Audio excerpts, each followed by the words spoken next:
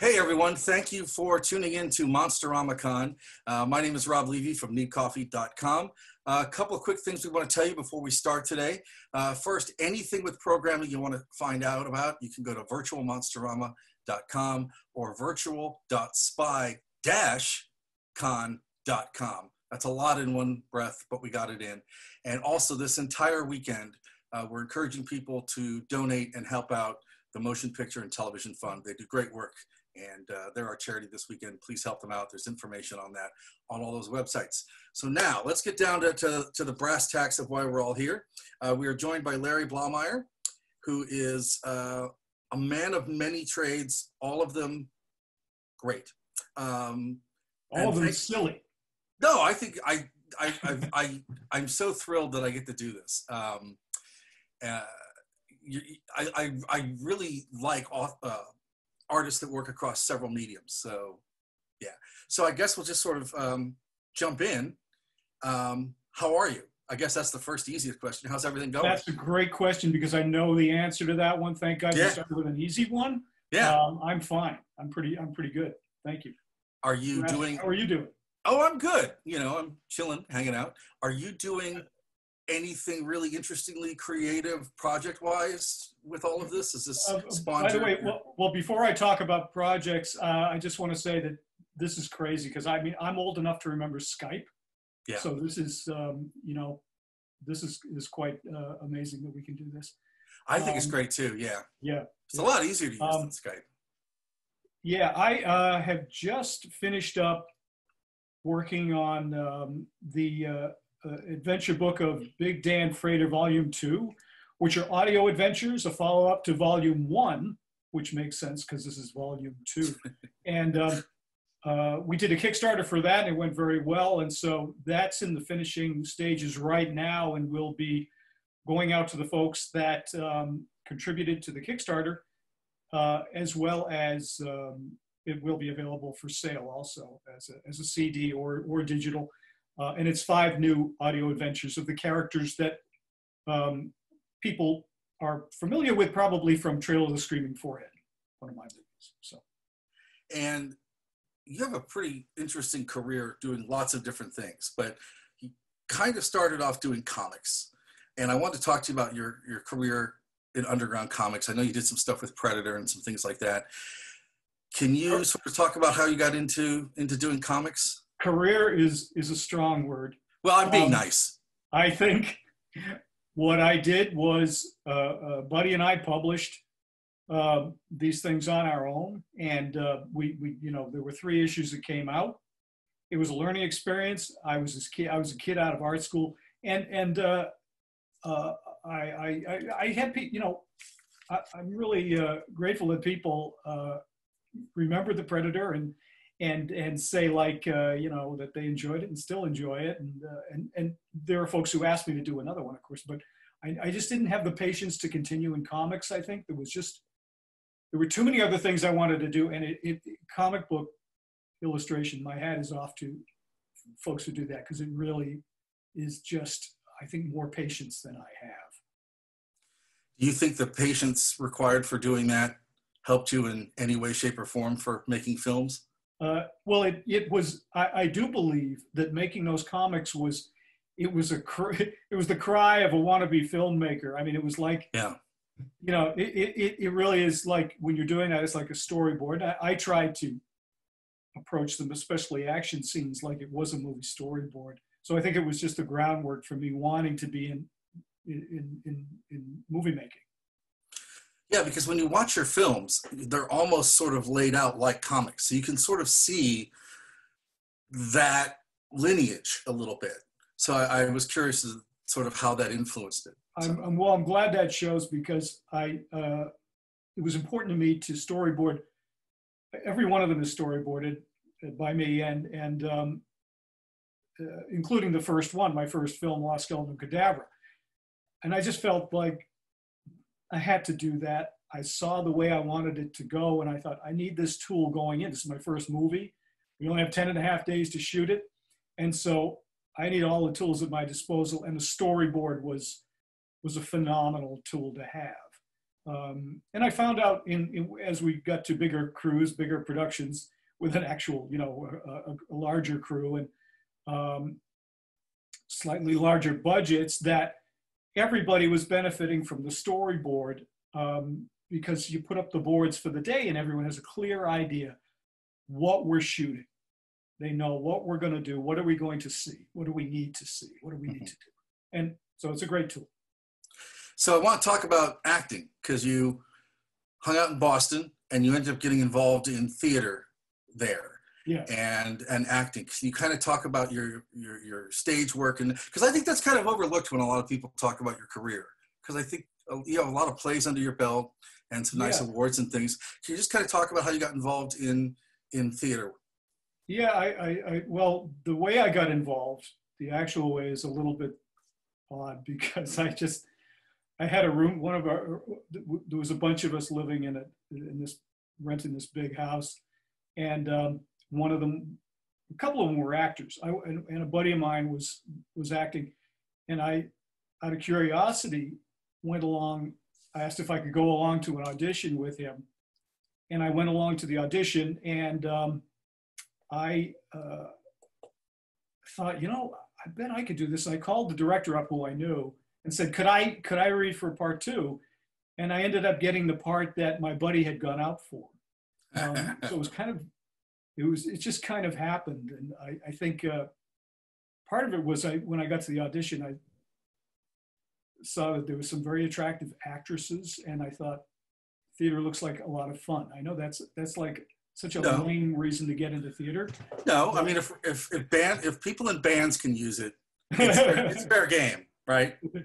Yeah, and I think when I was doing theater, I think even the theater I was doing when I started to write and direct had a cinematic feel to it also, I think. And I think I was trying to bring that aspect to it. The first play I did was a Western, very dark Western.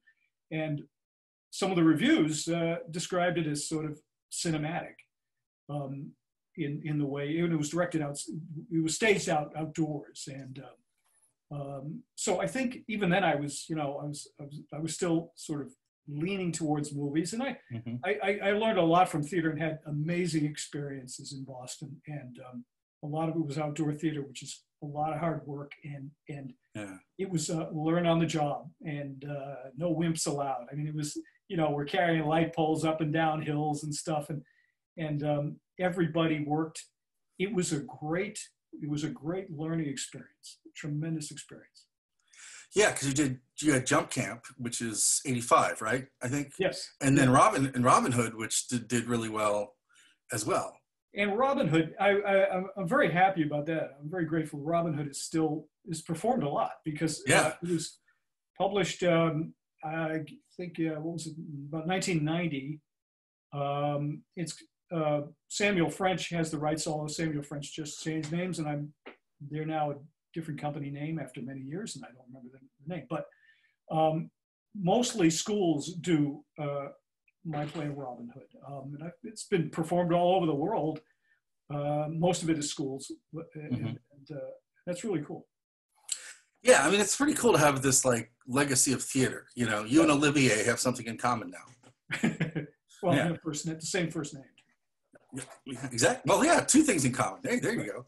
So I know you have the monster stuff. We'll get to that. But Westerns are kind of a thing, kind of another thing you do a lot with. Do you like Westerns as a genre? Love Westerns as a genre. And it's, in fact, really, it's up there with horror and sci-fi movies for me.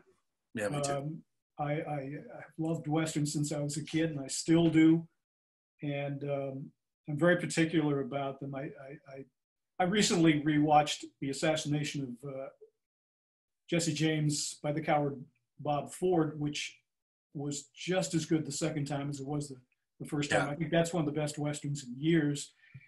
People, it's, the thing that people do is they say in the business, Westerns are dead. No one's making Westerns anymore until like the next Western comes up. Because people are still making Westerns no matter what they say. Yeah. Now I have two collections of my Western horror short stories. Yeah. Because I also feel that the Old West, for some reason, is it's a great landscape for horror. There's something very enticing about it for me. And I have two of these books. They're called Tales of the Calamo Mountains. And I tried to make them more like Western folk tales in a way, sometimes pretty dark, but as opposed to Western horror stories that are about vampires and gunslingers who are vampires and stuff like that. And not that, I mean, and those are fine. Those are fine. It's just not what I wanted to do as a horror Western. But that's been a really rewarding experience writing those short stories. And I think Westerns really get sort of underappreciated because they really let you sort of explore the darker psyche of people, much like horror does. But horror, it's so obvious. A lot of the horror that's in Westerns isn't monsters. It's monsters inside, people. And I think you can really build interesting characters with Westerns. I think a lot of people have for years. I mean, Ford went nuts doing them. Yes, and if you look at television, I've been recently enjoying the Gunsmoke complete collection, the TV series, which is 20 seasons in this large, heavy box, and revisiting those. And a lot of those were written by John Meston, who also wrote the great Gunsmoke radio shows. And talk about bringing out the dark side of humanity. Meston was a real master at doing that. And Gunsmoke is just an amazing experience and achievement to have such a high level of quality for 20 seasons. Yeah. But yeah, I think the Western will just continue on. Well, I mean, we're getting them now. I mean, you had Firefly was basically a Western, and Mandalorian is basically a Western too. So it's interesting how that genre has sort of just taken off a little bit. So jumping into movies, one of the things, we touched upon this a little bit before the panel. One of the interesting things now is, when I saw Lost Skeleton of Cadavra, I saw it in the theater, right? It was awesome going to my art house theater. It was dark, it was great. But now the streaming services are huge. So as a filmmaker, does that help you having your film being streamed? Or is it easier, or do you prefer the old school way in a theater and have people see it? Or are they both? How do you make movies and get your movies seen by people in this crazy world? I think it's all good, but I just wish, I don't want streaming to take the place of, I like to have my DVD and Blu-ray collection. I like to have that library, and I know a lot of other folks do too, movie fans. And I don't want that to go away because everything's streamed. But I do think if you're talking about generating more content, I think Amazon's making films and everybody's making films, and I think that's a good thing. Lately, we've been putting out, we being Mark Allen Stewart of Hydraulic Productions, and I have been putting out Blu-rays of my films. We've got Lost Skeleton Returns Again, Dark and Stormy Night, and Trail of Screaming Forehead on Blu-ray. So we've been putting those out there via Kickstarters. And they haven't really, my stuff has not had much streaming. I suppose it's only a matter of time before we enter into some deal like that, but to this point we have not. Because you can rent some of them on Amazon Prime, but which is still great. It's a great way for people that have not seen your work to not have to wait around until their college theater gets it or they go to a convention or something.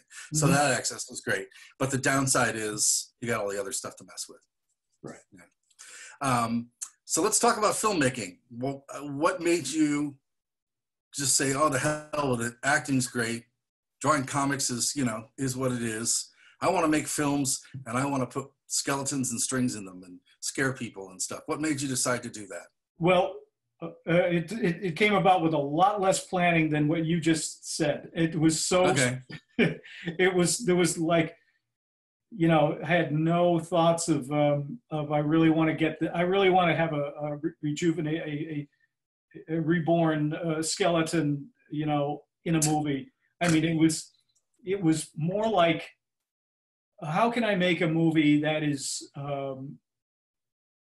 inexpensive and incorporates everything I love about the sci-fi and horror movies, the low budget ones mostly, that I grew up with as a kid.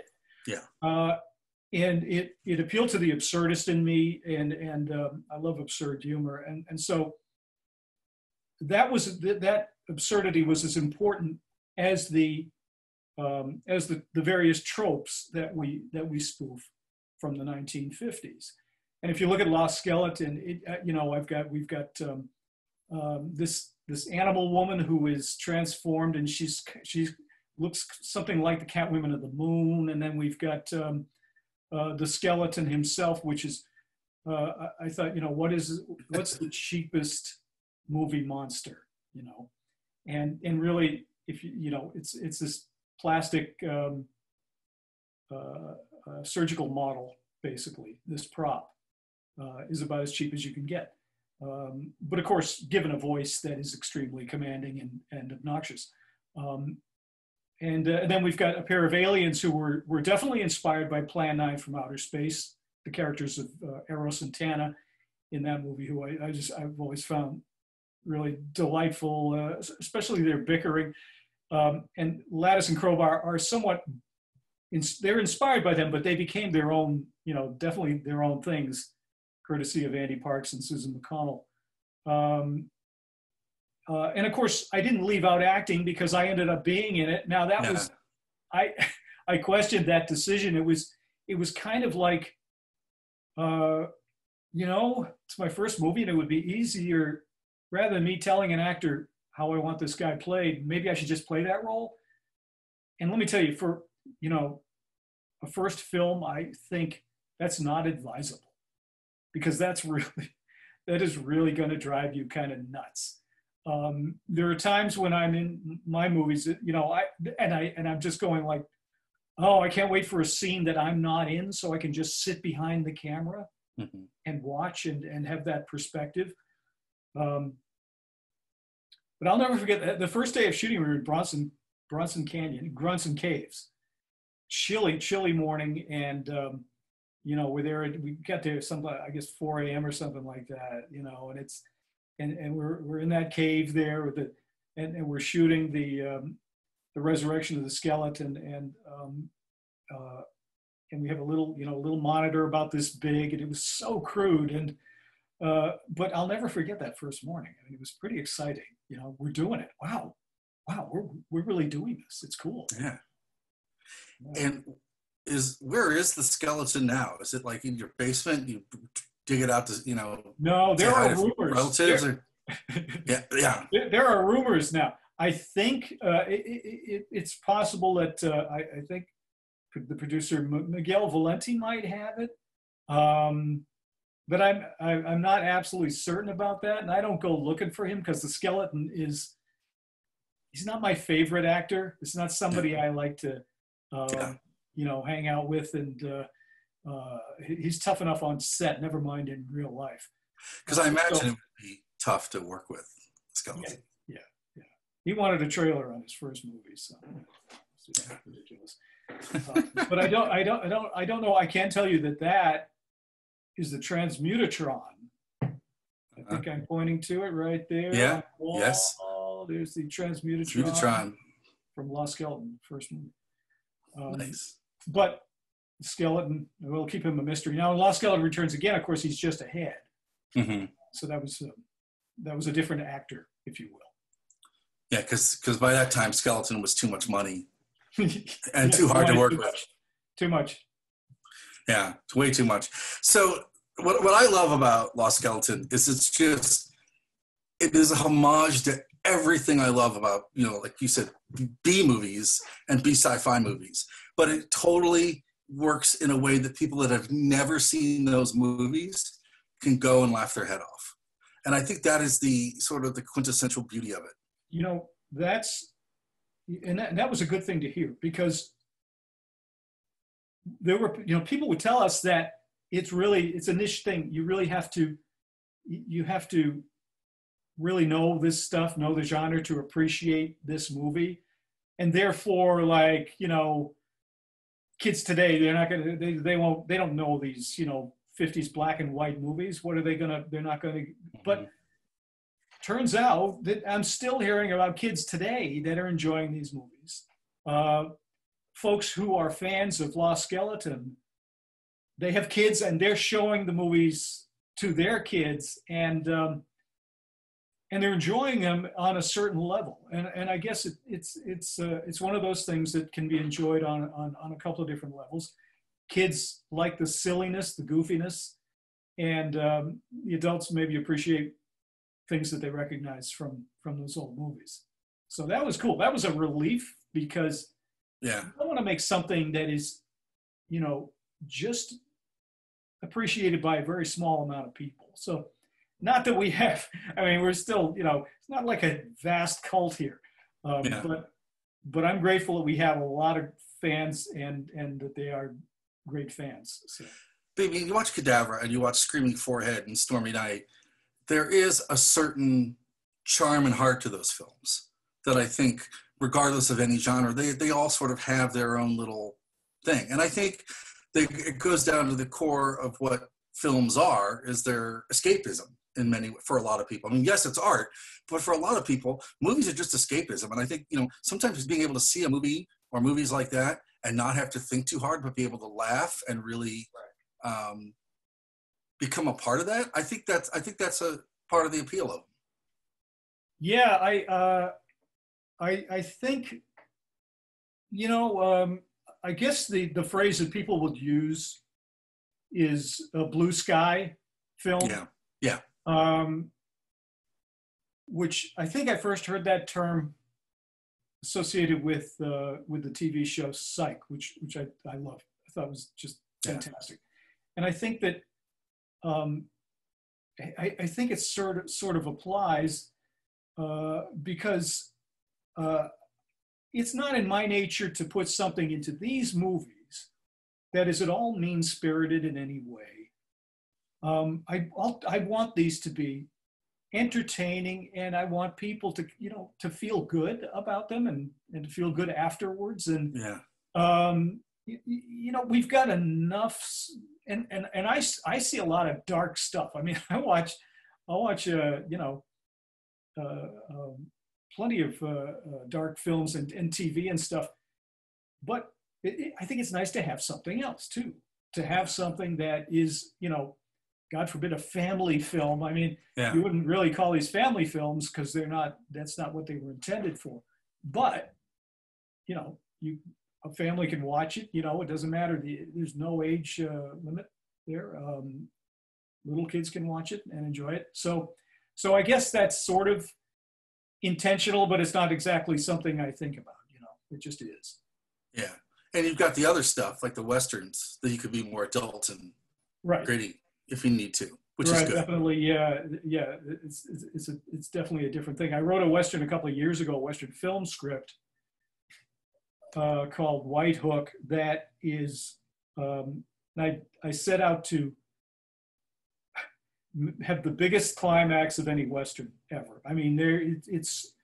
It's extremely, it's violent, and there's a lot of action in it. So that's the other side of me, sort of, getting that out of my system, I think. Yeah. I think a lot of directors and writers have that duality. So I think you almost have to in order to function artistically, probably. Yeah. I think that makes sense. Yeah, especially, and I always have a thing about being tied to one kind of thing. I don't like being pinned down to a certain thing. Like I do this kind of movie, or I do this kind of artwork, or I like to shake it up and do all kinds of different things. And I find myself pulled that way. It's not even intentional. It's, you know, I've got like a bunch of muses at work, and they're all fighting each other sometimes. Yep. I'll be finishing up some illustrations, and boy, I really want to write that. I'd love to write a play here, you know, and I've got that urge happening, and I gotta fight it and kind of stay focused. And yeah, I shouldn't complain. I'm fortunate to be able to do a number of things reasonably well, I guess. Mm-hmm. So I shouldn't complain about, you know, being pulled in so many different directions. Is there any advice you can give to people that are either aspiring filmmakers or screenwriters, or even just artists trying to sort of find their voice or get their work out there? Well, one thing that I've taken to heart repeatedly, because you have to keep reminding yourself, I have to keep reminding myself of this when I'm writing a script or writing anything really, that you've got to write a terrible first draft in order to write a good second draft. So when you just start writing, don't worry about how good it is or bad or whatever. Just write it, just get it out of your system. Then you can look at that crappy first draft and go, now I know where this is going. Now I know where I want it to go. Mm-hmm. Because the worst thing is staring at that page. And I still do it. I still have to. It's a hard lesson that I keep learning, that you just go ahead, just write it, and then get it done. And it's terrible, but it has to be terrible. It's a first draft. Now, not always, you know, that's not always the case, but I think it's good to just start writing. That sounds like such obvious advice. Just start writing, but it's true. It's true. Just start writing. Yeah. And as far as the film goes, my advice is to try to just try to shoot it, whatever it is. Try to, you know, get together with friends. And working with friends, by the way, I cannot speak highly enough about that. It's a wonderful thing. I'm still working with, you know, with friends of mine. On the Big Dan Frater stuff we just did, Brian Howe and Allison Martin and Dan Conroy are the main characters in that. And I've been working with them for years. You know, Allison was not in Lost Skeleton, but then joined us in Trail of Screaming Forehead right after that. And she's in Dark and Stormy Night, of course. So I'm getting a little off track of your question here. Oh, no, you're doing it. I don't know what's going to happen. I don't know, the Zoom might like shut down now because I'm you're fine. All right. So working with friends and writing for friends is a wonderful thing. Maybe that's a good thing for budding writers too, or budding filmmakers. Write for friends that you know what they can do, and I have that luxury when I'm writing something that I know what these folks can do, and it's a wonderful thing. And also it's fun to see them stretch too, which I deliberately, I always go against that grain of cubbyholing. Once again, I don't like anyone being pigeonholed. I like to see people stretch it. When you've got good actors like this company, terrific actors, they can do all kinds of different parts. And so that's what we do. You know, it's always different. The parts are always mixed up. And yeah. So you got Betty, you know, poor clueless Betty Armstrong, played by Faye Masterson. And then in Trail of Screaming Forehead, she's a rather devious and complex scientist. And that's a fun thing to do, set people up like that. I mean, you got your own little Mercury Theater thing going on here. Yeah. So yeah. And I imagine too, for you, it helps you sort of find your voice a little clearer when you're working on the projects and sort of knowing how all the pieces fit together. Yes, you instantly are hearing those voices, and that's important. It's great. I mean, it really helps.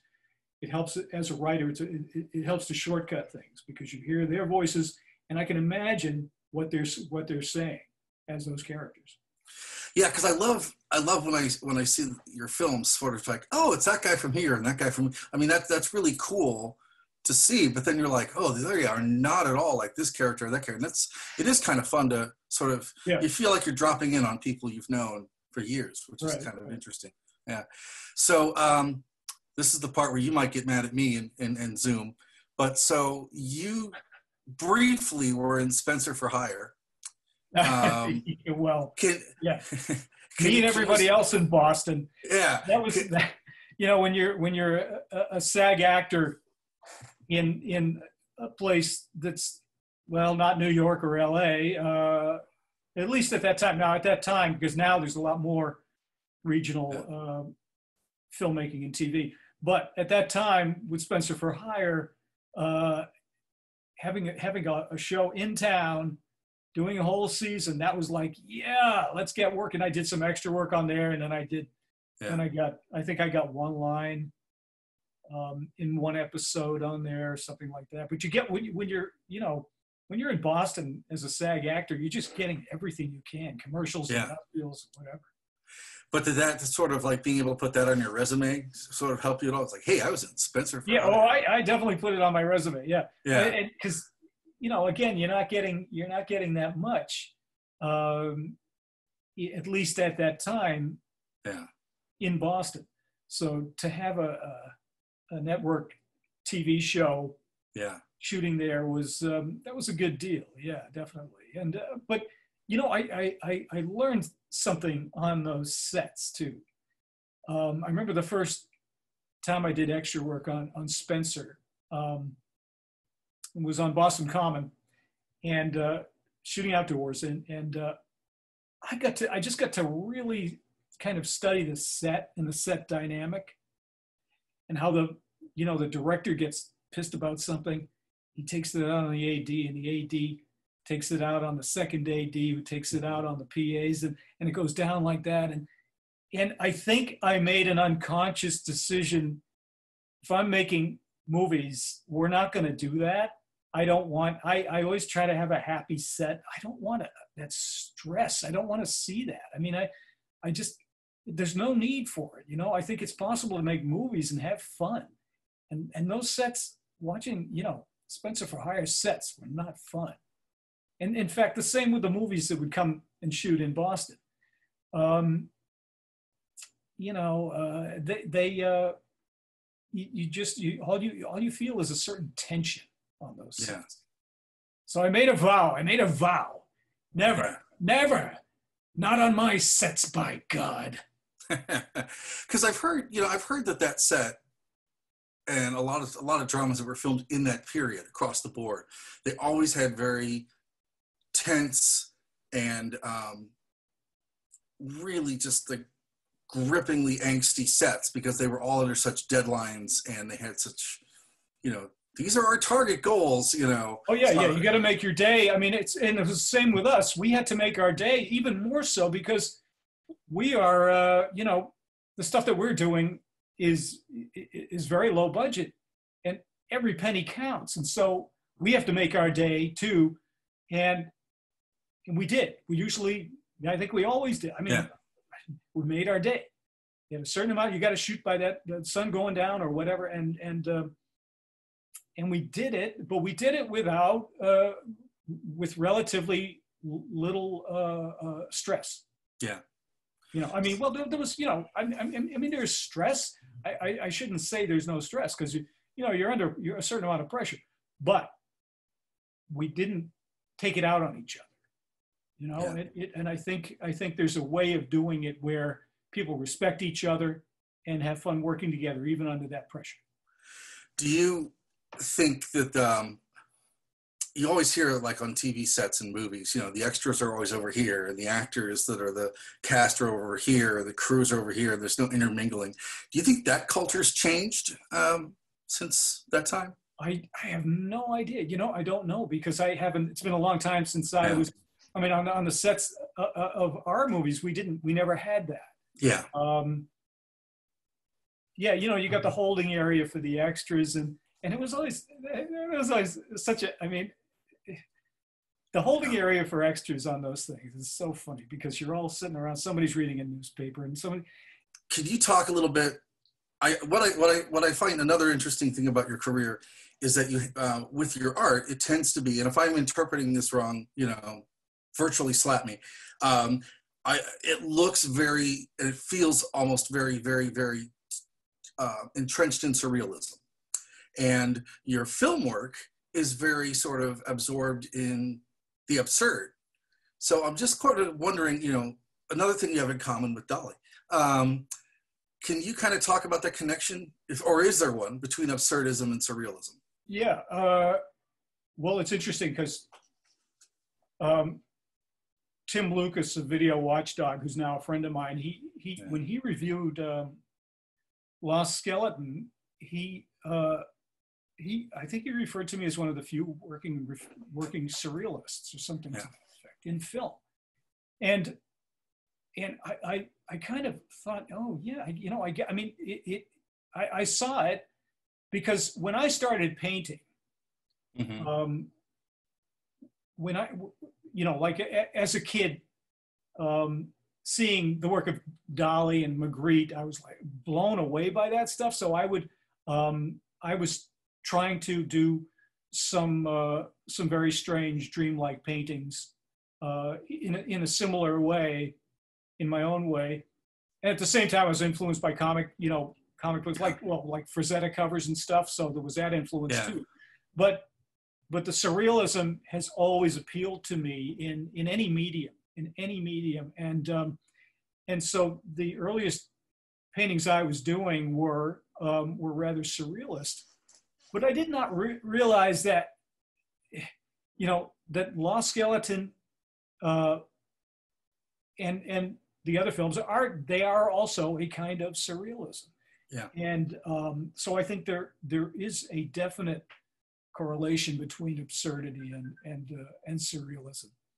And what is it about painting, about making art that you enjoy? Is it like the calm because you're so busy with other things, you just sort of get to put all that away? Or is it just the release of the self-expression? What is it about that appeals to you? Or do you know?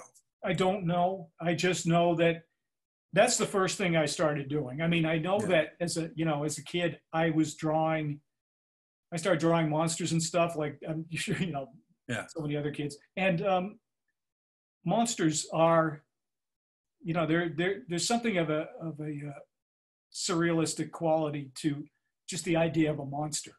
Yeah. Because it's an intrusion of strangeness into our reality, and it's that surrealism that appeals to me in so many of my favorite sci-fi and horror movies. Take Fiend Without a Face, for instance. Mm-hmm. The fantastic stop motion imagery in that is fairly surreal when you look at it, you know. Yeah. But I can't say where that came from. I mean, creativity is kind of a mystery to me anyway. I don't understand where it comes from. You just get in the zone, and it's like, why am I there? How am I here? You just, when I start working and I forget the time passing, I've got some music playing, and suddenly, like, you know, I'll look at it. I'm doing a lot of digital art these days. The illustration stuff I've been just doing now, in fact, is on a tablet, and I'll have the music playing, and I'm going, you know, wow, I'm not feeling this. I'm not sure how you get there. It's like, I'm looking at like a mountain I got to get over. And then suddenly the next thing I know, I just forget about it, and I'm just going and I'm going. I'm like, oh, look at that. It looks pretty good, you know? Yeah. So how that works, I have no idea. Yeah. But it is the same kind of getting in the zone, you know, it's the same kind of thing with writing too. Writing and art have a similar way of drawing you into it, or drawing me into it, you know. Yeah. And with I want to talk to you about Dark and Stormy Night. Can we talk about that? Yeah. Because you sort of take everything you did with the 50s, but you go to the 30s in Dark and Stormy Night. And I'm just kind of wondering, can you just sort of talk about the origin of that? Because outside of Cadavra, that's my other favorite film of yours. They're all great though. Can you talk a little bit about the idea for that and sort of making the film? Yeah, it was my, I think it was just an urge I had for a long time to make an old dark house movie. I love the idea of old dark house movies, and there are a zillion of them in the 20s and 30s, and really the idea of an old dark house movie is still alive. I mean, Knives Out was something of a modern day old dark house movie. Yeah. In some ways. But then you have a movie like Identity, which was, you recall with John Cusack, that film was set at a motel. That was essentially the sort of, and then there were Nun concept, which is my favorite aspect of an old dark house movie, only set in, in modern times. But it was essentially an old dark motel. And I like the idea of, I like murder mysteries like that, the isolation, the paranoia, which is Carpenter's Thing. The Thing is one of my favorite films. When I say paranoia and isolation, I think I love that movie. Anyway, but I had it just, all this old dark house, all his tropes had been brewing for years, and I just had to do it. I had to do it, and I just set about writing it. I wrote it with my folks, our wonderful stock company in mind, and the parts seemed so clearly delineated. It just seemed, everything seemed to fit as far as like which role they would do, and everybody brought their best game to that movie. And Tony Tremblay built amazing sets. This was the first thing I'd done entirely in a soundstage. The whole thing in a soundstage. Everything artificial. Miniatures or sets. Which was really in keeping with the 1930s old dark house movie, because they were all in a soundstage. And that's if we had shot that in an actual mansion, first of all, you're going to worry all the time about, don't scratch that. Dolly's going to scratch the, you're going to scratch the floor. You're going to do watch that vase. I mean, it's just, you don't need that. Plus, it just wouldn't feel right, So Tony made this incredible set.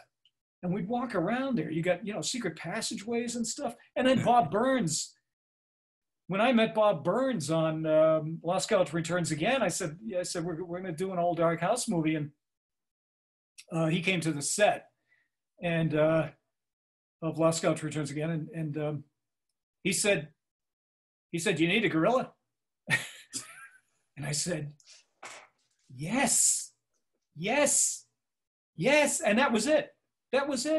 Kogar was going to be in our movie. I mean, it was incredible. And really, if you look at all the old dark house tropes, the gorilla was the last thing we needed. That was the one thing we needed, right? Yeah. So now we got everything. And it's a favorite of a lot of people, I think. Yeah. And looping back, it also sort of feels like a play at the same time. Yeah.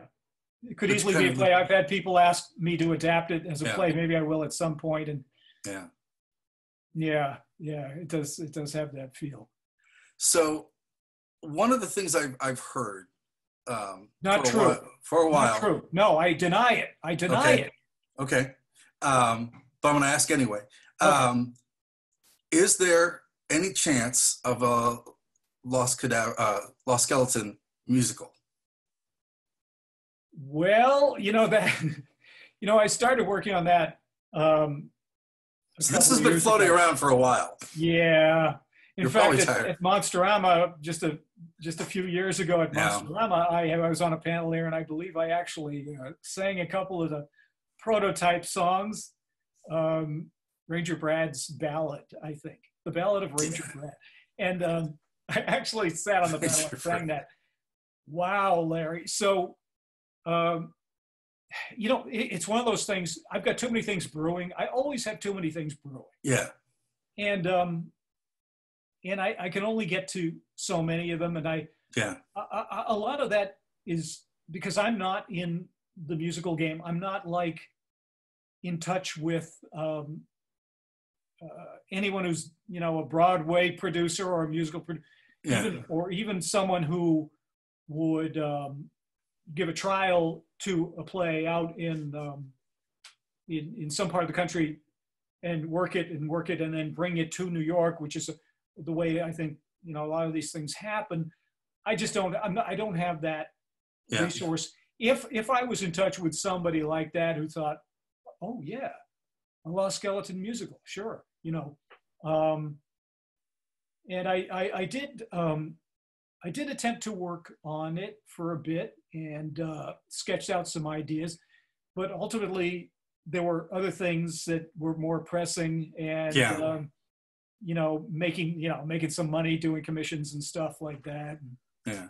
But never say never, right? So yeah. And you don't want to always go back to the same project over and over too, in many ways, probably. Right. So well, yeah, you know, I was afraid of sort of being the Lost Skeleton guy for a while. I'm thinking like, yeah, but you know, I do paintings too. It's not just that. I make other stuff too. Hey, but now I'm like, I don't care. Yeah. I'm the Lost Skeleton guy. That's all right. So you made Lost Skeleton. Did you know you were going to do a sequel, or did that sort of just happen? No, I knew I wasn't going to do a sequel. Okay, because it doesn't feel like there's going to be a sequel, even though it has the question marks and everything at the end.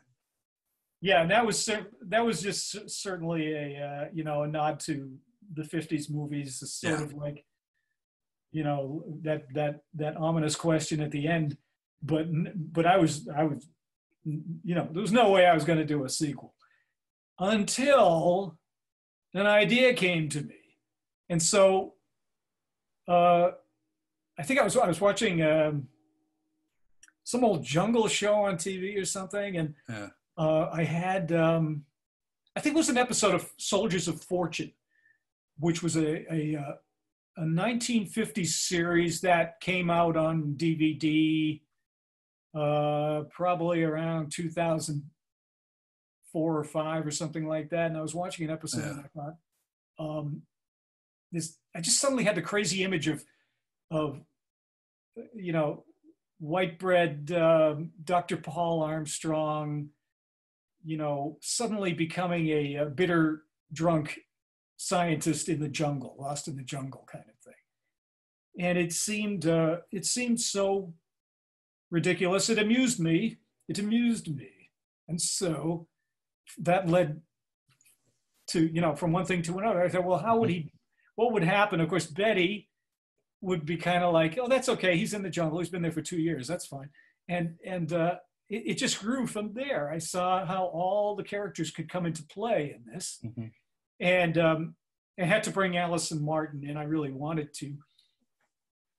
Who she wasn't in Lost Skeleton, but she came in as, you know, Chinfa, the Queen of the Cantaloupe People.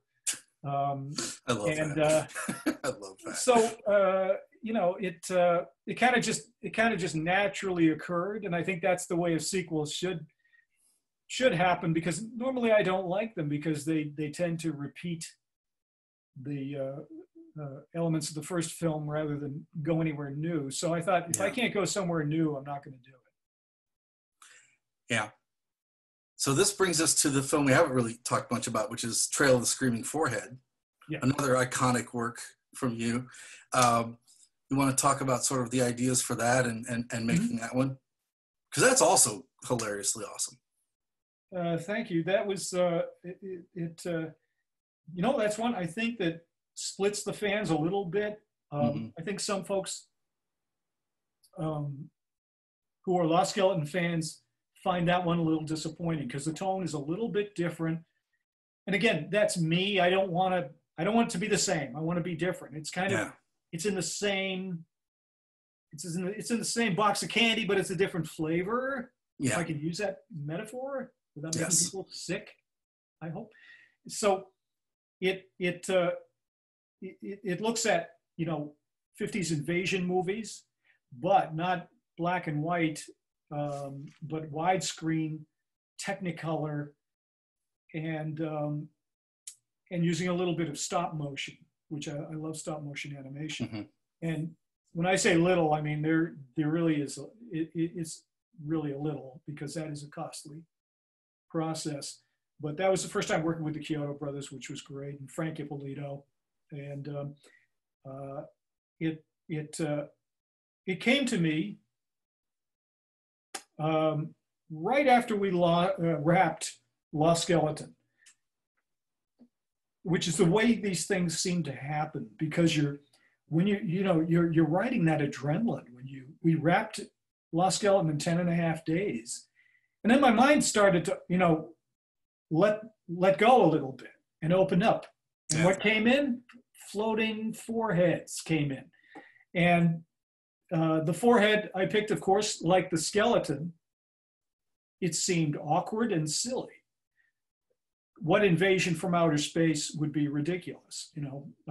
Crawling foreheads. It's just, the forehead is such a nebulous, hard to define thing. And, it's not like, a nose or an ear, which you could easily, see crawling along.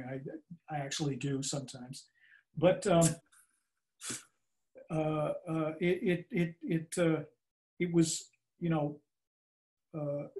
it was an absurd invasion. It's an incompetent alien invasion. That was important.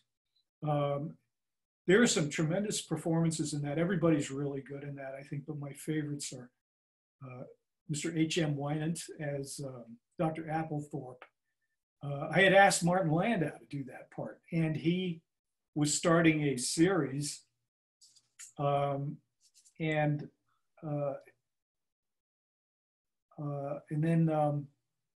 who was, I think it was, Christopher Caliendo, the composer, said, "I know H.M. Wynant." I said, "Really? Oh, okay." I knew H.M. Wynant from when I was a kid, from so much TV, and and especially the Howling Man episode of The Twilight Zone. Everyone seems to know him from that, but he did a lot. He worked at Sam Fuller movies, and so he is a masterful villain in this. His performance, I just love it. When it was being remastered for the Blu-ray we just did, I'm seeing it all again. Also Andy Parks, Andy, Crowbar in Lost Skeleton, and now he plays, he infuses Dr. Philip Latham with such pathos. I mean, it's really a wonderful performance, and I'm saying pathos in this silly movie, but I do want people to care about them, and that's important no matter how silly your movie is.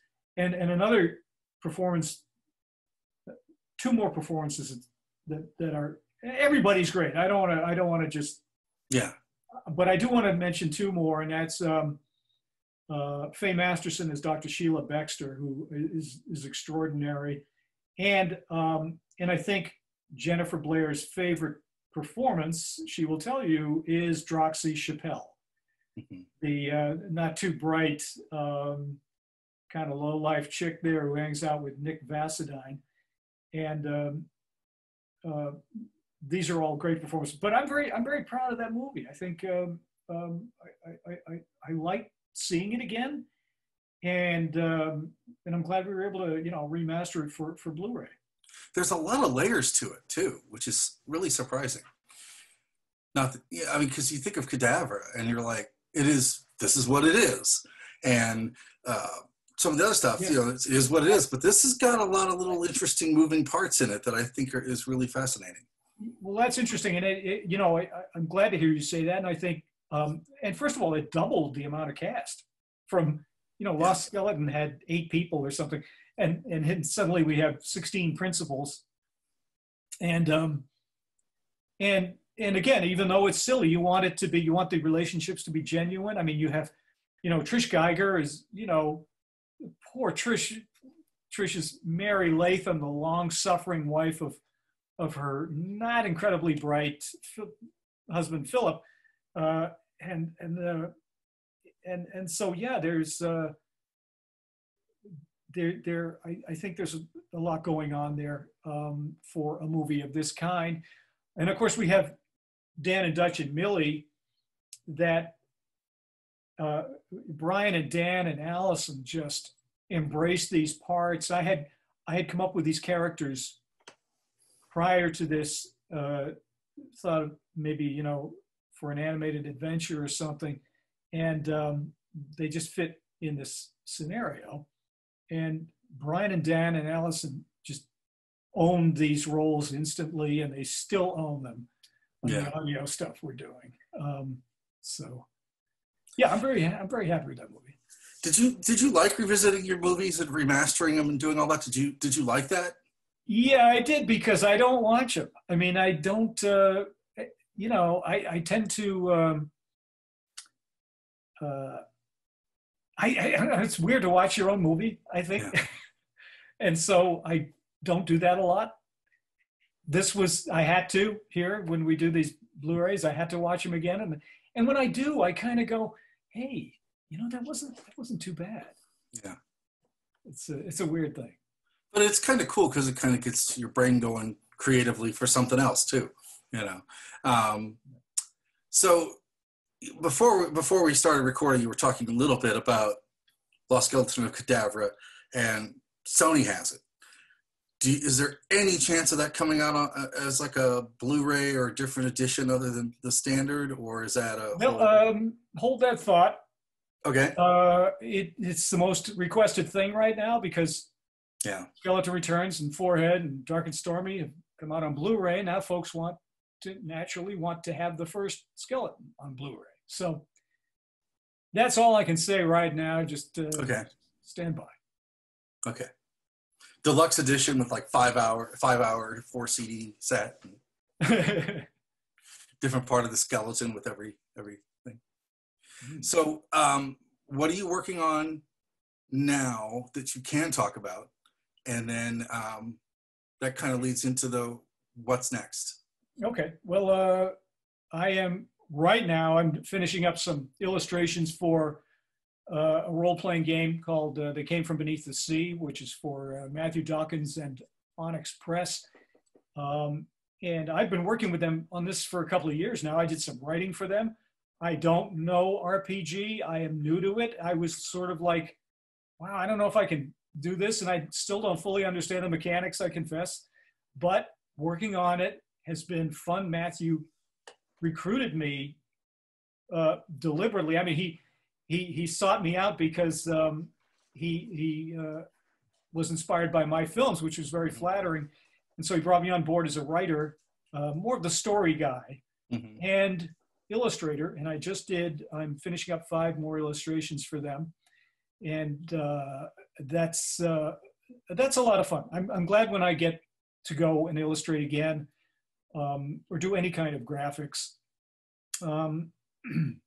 And the other thing I should mention with Mark Stewart, when we put out these Blu-rays, we have something called these reanimated movie classics, which are, we wanted to have some entertaining extras to go with the Blu-ray releases. And so I take public domain material, like a 20-minute, industrial film of some kind, or educational film or whatever, and redub it, which is a lot of fun. And we have some, we offered a Kickstarter pledge, several pledges to folks. They pledge a certain amount, or they get to do a voiceover. And so that was a lot of fun, having folks come in and do the voices. Yeah. And reanimated movie classics they're kind of intensive because I'm doing all the work on it. I do it on my Mac. I'm the whole thing is on my Mac. Basically, I'm making these in iMovie, which seems crazy, and doing the sound effects and everything, even creating some music for them. But they've been a lot of fun to do. They're kind of intensive, the work, but they have been fun to do. Because board games kind of seem like a natural progression for you. When the minute you said that, my brain. Board games, yeah, RPGs. Oh. Yeah, it just sort of seemed like a natural fit with your storytelling, illustrations, horror. I can totally see that. Yeah, I guess so. Again, I don't now, but RPG is different from board game, right? Yeah, Isn't it?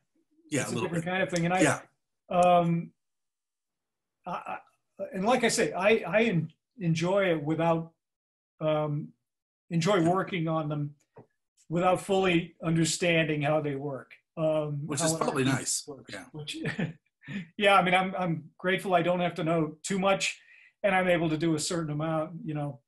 But it's been fun to do.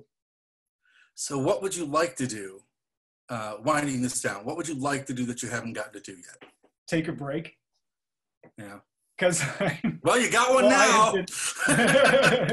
I have been. We've been doing these Kickstarters for a year and a half, almost 2 years now, I think. Yeah.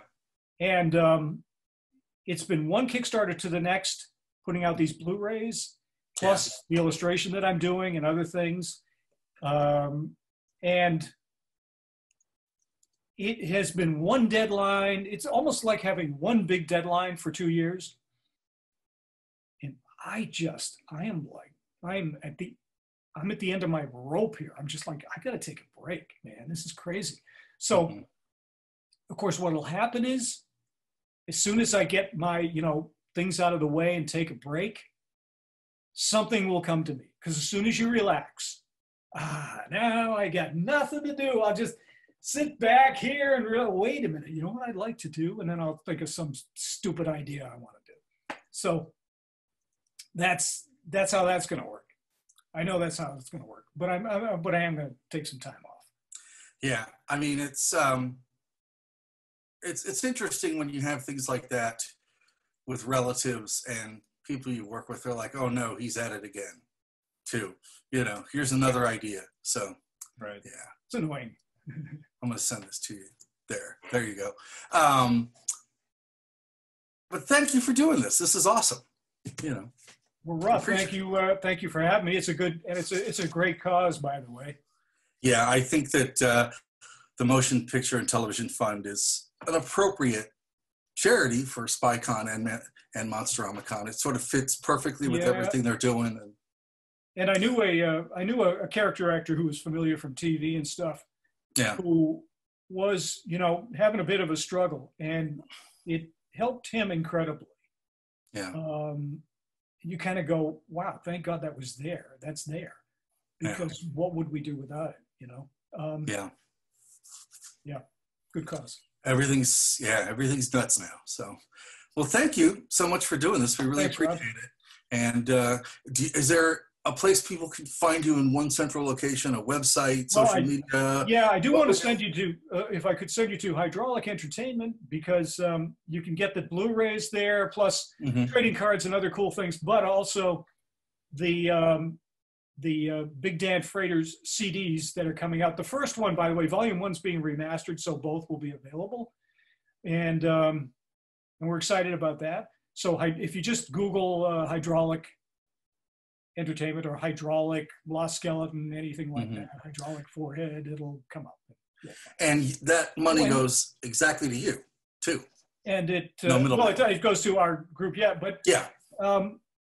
One other thing too, I have a bunch of books out. I guess I should mention. By all means. Another thing over the past couple of years, my most recent is I took all my sketchy cartoons and single panel cartoons and put them together into a book. There's 200 of them in there, and it's called Johnny Russet, He Don't Like No Fried Food. That's a title you don't hear every day. And if you Google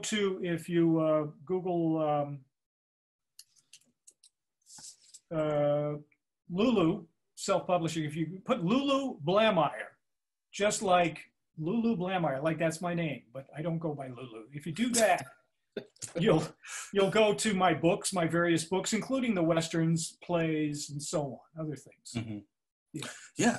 And that helps you, because then you get the money directly. It doesn't go to, yes. It's better than I have some on Amazon, but it's better going to Lulu because I get more. I get more money. And people want to support the artist, and you don't want to live in Bronson Canyon, so you'd like to be able to keep the house and Although Bronson's kind of nice. Yeah, but yeah. But a little throw rug, some pillows. You know, Bronson Caves are pretty cozy. Yeah, I can well imagine. But Yeah. thank you again for your time. It is Thanks, so great to talk to you. Thank you.